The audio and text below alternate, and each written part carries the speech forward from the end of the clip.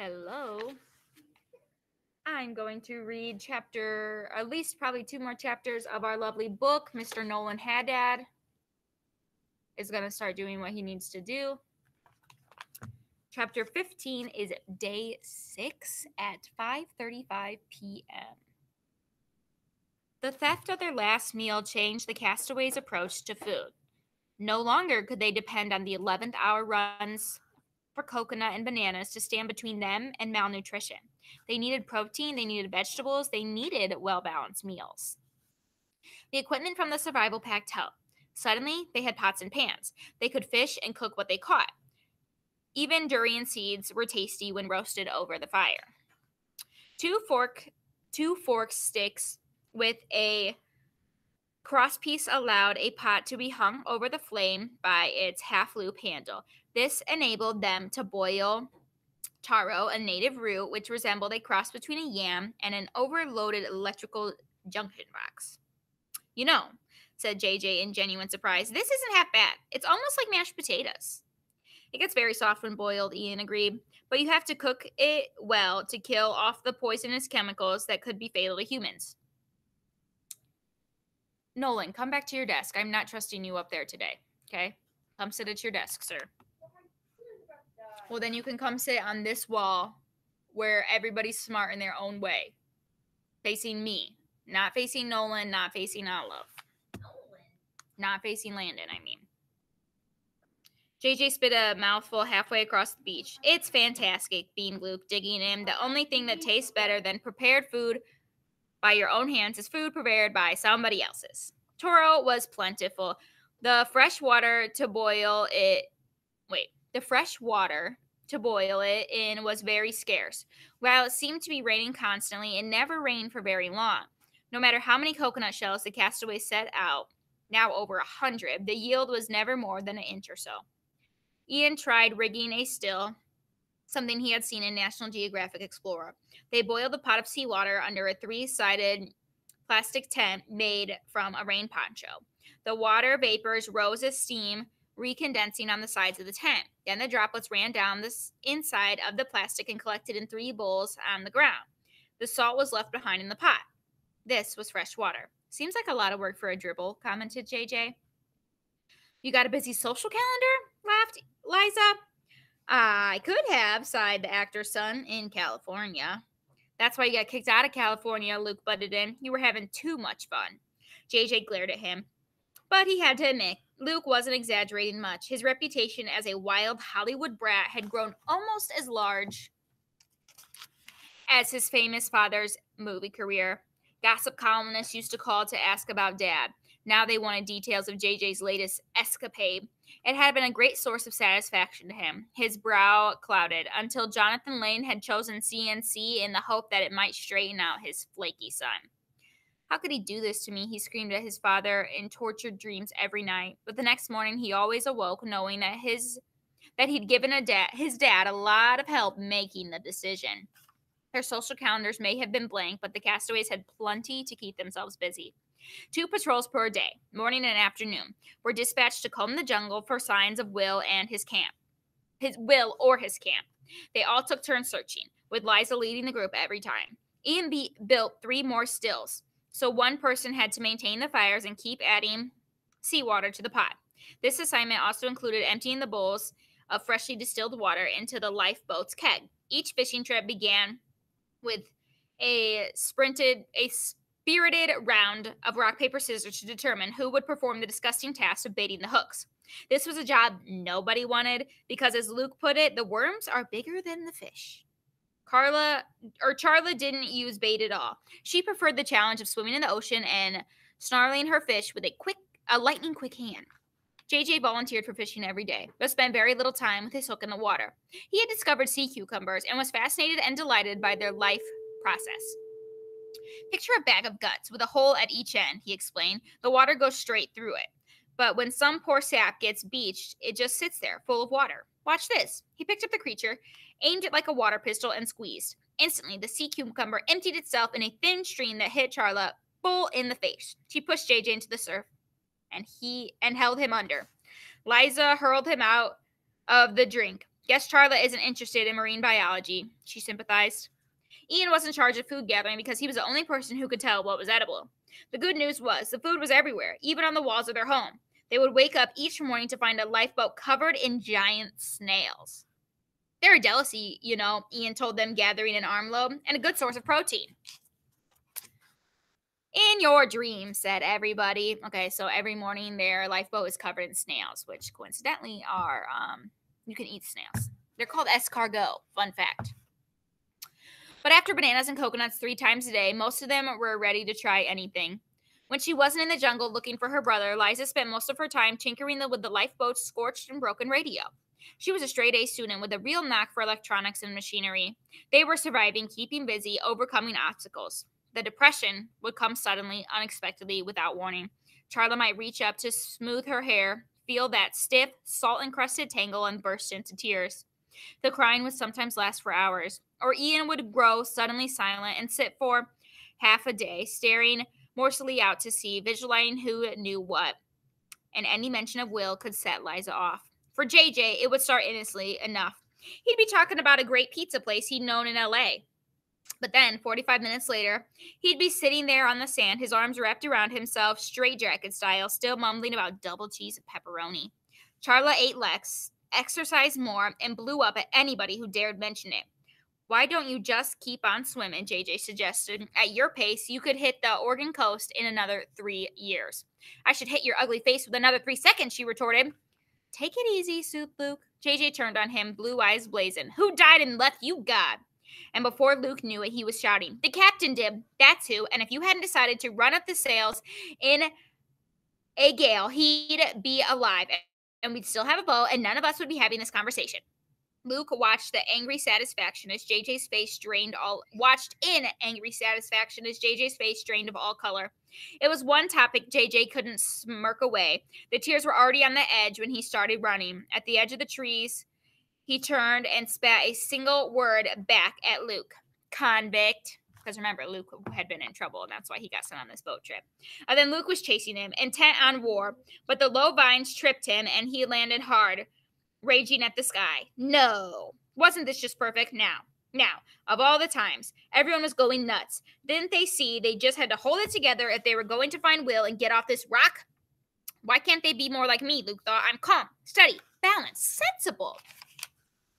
At the sudden pain in his hand, he looked down. His knuckles were skinned and bleeding. With each thought, he had been having a boxing match with the tree trunk. Sensible and steady. Yeah, right. JJ didn't reappear until later that night. He stepped into the lifeboat, tapped Luke on the shoulder. I'm on fishing tomorrow. Okay, replied Luke. I'll work the stills. For once, he was grateful there were so many chores. There was one final task that all the castaways kept up day to day. No matter what other job was in progress, 5 pairs of ears were always listening for the drone of airplane engines that would mean the smugglers were leaving the island. Until those men were gone, the ship wreckage crew of the Phoenix could not light signal flares or write distress messages in the sand. They would never be rescued if they continued being forced into hiding. When are they going to scram? Asked Liza in exasperation.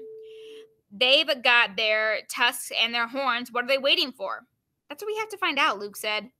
So the next morning, Luke and Charla set off for the other side of the island to spy on the unwanted neighbors. 2 hours later, they returned, trembling. They're searching the jungle, Charla rasped. They've got the Doberman sniffing the ground to pick up our scent. You mean they know we're here? Asked Liza in horror. The dog definitely smells something when it sniffs someplace we've been, Luke told them, but those guys can't be sure what they're looking for. The island's not that big, Ian said nervously. Sooner or later, even if it's by dumb luck.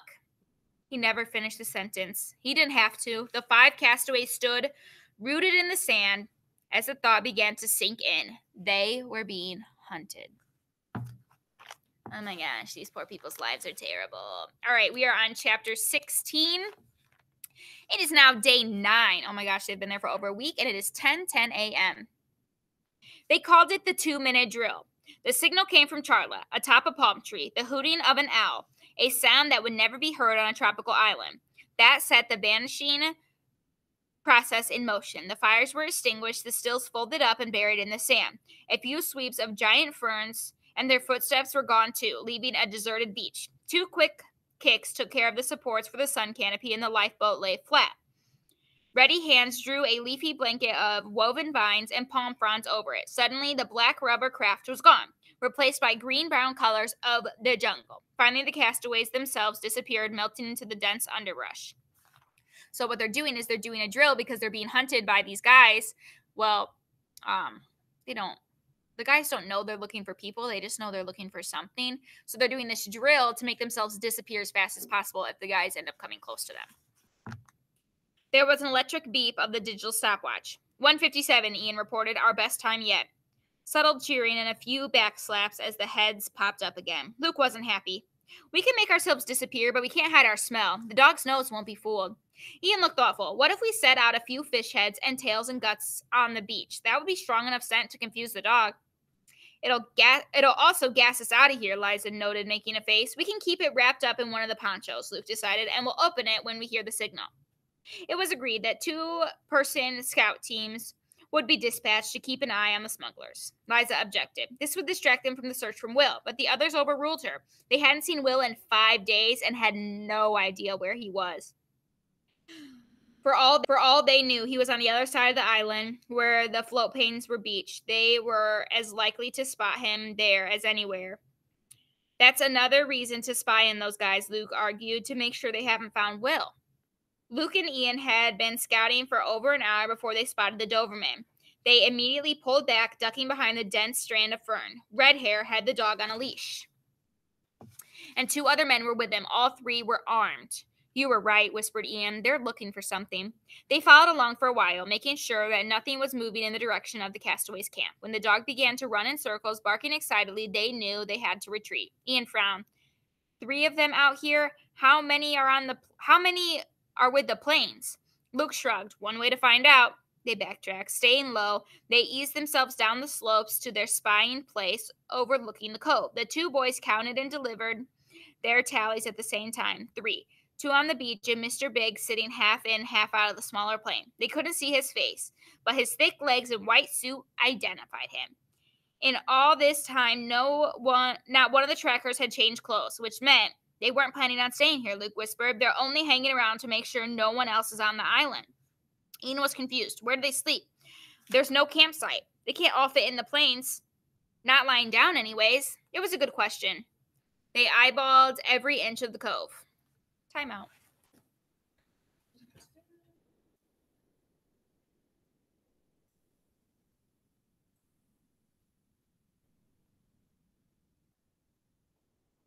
Yes.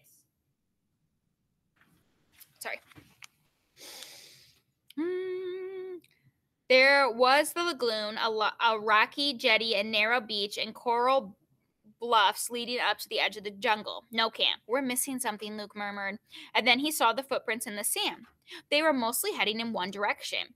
They ended where the beach did, of course, but Luke could envision a trail leading up the slope and into the jungle. The entry port was perhaps a quarter mile from where he and Ian lay hidden. There had to be something there, something that was important to these men.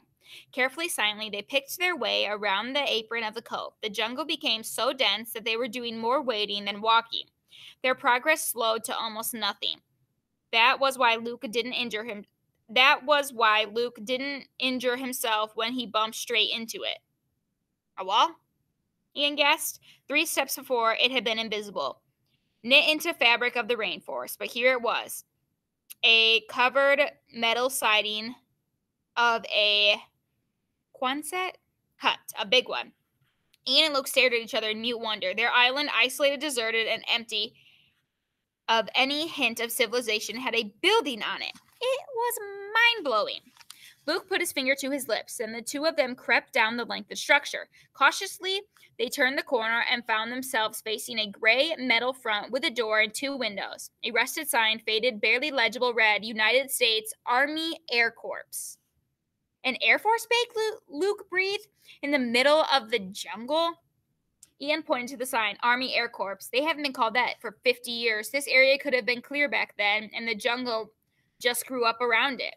Luke slid up to the streaked and smeared windows and peered in. The jungle was growing in there too, blasted up through rotted floor planking. There was no one inside. Let's check it out, he whispered. They opened the door. Someone had recently oiled the hinges and slipped through. Desks, chalkboards, filing cabinets, yellow old papers, file folders were scattered everywhere. Look, Ian exclaimed. Sleeping bags were spread out on the old benches. A few beer bottles, empty food cans, and dozens of cigarette butts littered two desks that had been pushed together. The place smelled of stale smoke. This was the traffickers' campsite, all right. What was it? Military? Definitely. Old and abandoned for sure. But a base? It was more like an office. Ian touched Luke's arms and pointed to a bulletin board suspended from one of the curved walls. Tacked up there were folded diagrams of a hut exactly like the ones they were standing in. Two other huts, much smaller, stood behind it. These three buildings seemed to be the extent of the installation. Did they have bases this small? Luke asked. The younger boy shrugged and drew Luke's attention to something else on the board, a map of the Pacific. Tiny pins represented boats and planes were stuck all over the chart. Fallen ones lay on the floor in front of it. World War II, he noted. There were a couple of private offices and farther back, barracks room with lines of bunks. Luke wondered why the smugglers were sleeping on hard benches when real beds were right there. When he got closer to the mattresses, they were ripped to shreds and alive with thousands of bugs. He shuddered and returned to where Ian was flipping through file folders. Find anything? Ian shook his head. Requesting for toilet paper and shaving cream. They needed a part for the movie projector in 1945. He picked up an envelope marked Top Secret that had once been closed with an important-looking seal. A dozen or so staple pages were inside. The first line caught his eye. Read. Deployment of Junior. His eyes widened like saucers. Junior? Junior, reported Luke. Who's Junior? The sound they heard next drove every other thought from their minds. The barking of a dog. They ran for the door. Gruffing voices outside. The men were right there. Luke grabbed Ian and spun him around. The terror was plain in the young boy's eyes. He mouthed the words, back door? As they spread to the rear of the building, Luke knew that the answer to the question would mean the difference between life or death. Heart sinking, he faced the back wall. No door, just two windows, jammed and warped. The first one wouldn't budge. The smugglers cladding in the front door, accompanied by their barking dog. Shut up, mutt, came from an unfriendly growl. The second window moved only an inch before seizing up against a thick vine. Ian began to shake. That was when Luke looked down. The metal wall of the hut had become away from decaying floor about 8 inches. It was their only chance. Desperately, he shoved Ian into the gap and followed. The two wriggled through to the outside and crawled off into the jungle. There was no running. The foliage was far too thick. But however slow, it felt like escape. Desperate movement propelled by panic. And when the underbrush thinned, they sprinted headlong, tripping and falling and getting up to run some more. They were halfway home before Luke managed to get his hands on Ian's shoulder to slow the boy down. Ian, he panted. What was all that back there? Who's Junior? Still clutching the top secret envelope and papers, Ian struggled to catch his breath. A bomb, he wheezed finally. An atomic bomb. Okay. Now these poor people got a bomb to deal with potentially that was out during World War II. So guess what? The smugglers are still there. Now the smugglers are looking for them. They found these buildings, though, which maybe if the smugglers leave, then they could go to the buildings. I have no idea. But anyways, we are going to stop there for today. Thank you for listening.